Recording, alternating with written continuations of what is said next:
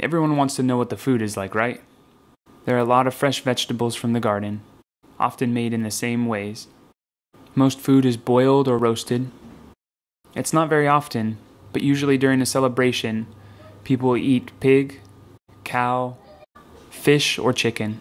We get our food a couple different ways. We eat the food that we plant in our garden.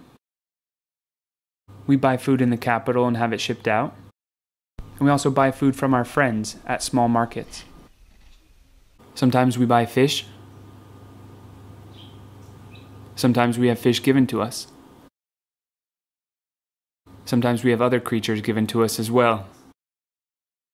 There's a lot of really delicious fruit out here. Check out the size of this pineapple.